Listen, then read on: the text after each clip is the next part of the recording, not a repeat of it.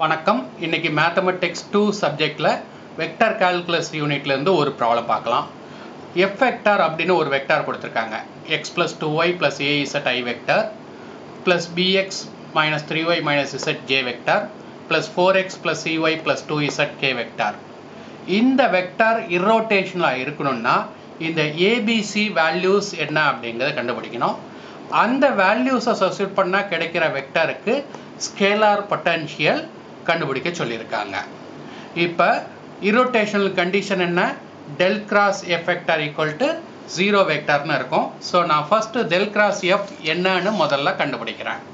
del cross f க்கு இந்த 3/3 determinant போடணும். ஃபர்ஸ்ட் ரோவும் செகண்ட் ரோவும் சேமாக இருக்கும். First ரோவும் second ரோவும் fixed.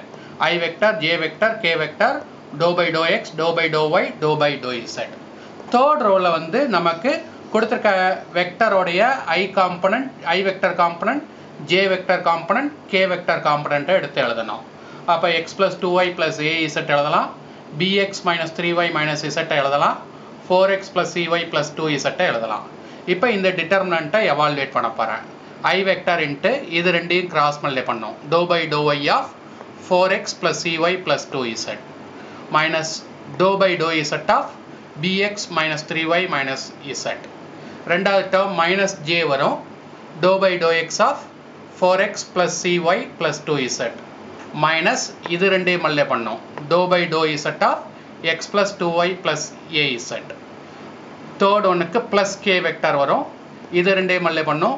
∂x of bx - 3y - z. இது ரெண்டையும் மல்டிப்ளை பண்ணும்போது ஒரு மைனஸ் வரணும். Minus ∂y of x + 2y + az. இது போடுறோம். ∂x, ∂y, ∂z partial differentiation. So அந்த வேரியபிளை மட்டும் டிஃபரன்ஷியேட் பண்ணால் போதும். அப்படி பார்க்கும்போது இந்த எக்ஸும் இசட்டை கான்ஸ்டன்ட், இங்கே ஒய்யை பொறுத்து டிஃபரன்ஷியேட் பண்ணால் சி வரும். இங்கே டிஃபரன்ஷியேட் பண்ணும்போது எக்ஸும் ஒய்யும் கான்ஸ்டன்ட், இசட்டை பொறுத்து டிஃபரன்ஷியேட் பண்ணும்போது ஒரு -1 வரும். ஏற்கனவே மைனஸ் இருக்கிறதுனால +1. அதே மாதிரி இங்கே எக்ஸை பொறுத்து டிஃபரன்ஷியேட் பண்ணும்போது 4 வரும். இங்கே இசட்டை பொறுத்து டிஃபரன்ஷியேட் பண்ணும்போது ஏ வரும். வெளியே மைனஸ் இருக்கிறதுனால -a. இங்கே எக்ஸை பொறுத்து டிஃபரன்ஷியேட் பண்ணும்போது b வரும். வெளியே இந்த இதை ஒய்யை பொறுத்து டிஃபரன்ஷியேட் பண்ணும்போது 2 வரும். வெளியே மைனஸ் இருக்கிறதுனால மைனஸ்.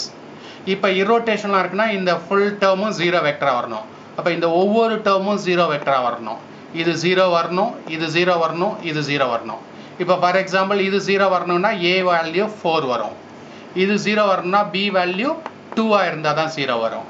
இது 0 வரணும்னா c வேல்யூ -1 இருந்தால் தான் 0 வரும். ஸோ அதை கொண்டு வந்து இங்கே சப்ஸ்டிட்யூட் பண்ணால் a value, b value, c value தெரியும். இப்போ இந்த a value, b value, c வேல்யூவை கொடுத்துருக்கிற f வெக்டாரில் சப்ஸ்டிட்யூட் பண்ணால் x + 2y + aக்கு 4z I vector. இங்கே bக்கு 2 போடணும். 2x - 3y - z j vector plus 4x, cக்கு -1 போடணும். -y + 2z k வெக்டார்னு இருக்கும். இப்போ அதை எடுத்து எழுதியாச்சு. இப்போ இதனுடைய ஸ்கேலார் பொட்டன்ஷியல் கண்டுபிடிக்கணும்னா இதை del phi ன்னு எடுத்துக்கணும். இந்த f வெக்டரை del phi யோட டெஃபினேஷன், கிரேடியன்ட் phi யோட டெஃபினேஷன் இது I ∂phi/∂x + j ∂phi/∂y + k ∂phi/∂z. இப்போ என்ன பண்ணுறோம்னா corresponding I vector component, j vector component, k vector காம்பனண்ட்டை compare பண்ணுறோம். அப்போ ∂phi/∂x = x + 2y + 4z கிடைக்கும். அதே மாதிரி j வெக்டர் காம்பனண்ட்டை ஈக்குவேட் பண்ணும்போது ∂phi/∂y = 2x - 3y - z கிடைக்கும். அதே மாதிரி k வெக்டர் காம்பனண்ட்டை ஈக்குவேட் பண்ணும்போது, கம்பேர் பண்ணும்போது ∂phi/∂z = 4x - y - 2z + 2z கிடைக்கும். இப்போ இந்த ஃபர்ஸ்ட் ஈக்குவேஷனை எக்ஸை பொறுத்து இன்டகிரேட் பண்ணுங்க. x²/2 கிடைக்கும். இங்கே 2xy கிடைக்கும். இங்கே 4xz கிடைக்கும். எக்ஸை பொறுத்து இன்டகிரேட் பண்ணும்போது ஒய்யும் இசட்டும் கான்ஸ்டண்ட்டாக ட்ரீட் பண்ணிக்கிறதுனால சம் ஃபங்க்ஷன் இன் yz அப்படின்னு கிடைக்கும். இதே மாதிரி ரெண்டாவது ஈக்குவேஷனை ஒய்யை பொறுத்து இன்டகிரேட் பண்ணுங்க.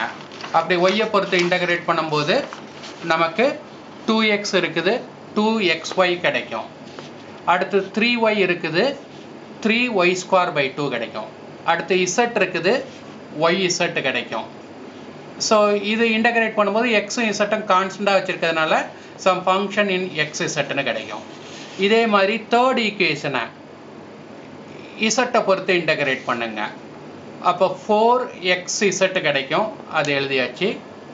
இங்கே xy கிடைக்கும், இதை y பொறுத்து இன்டகிரேட் பண்ணும்போது xy கிடைக்கும், அதை சாரி z பொறுத்து இன்டகிரேட் பண்ணும்போது yz கிடைக்கும், அதை எழுதியாச்சு. இங்கே z பொறுத்து இன்டகிரேட் பண்ணும்போது 2z²/2 கிடைக்கும், அதை எழுதியாச்சு.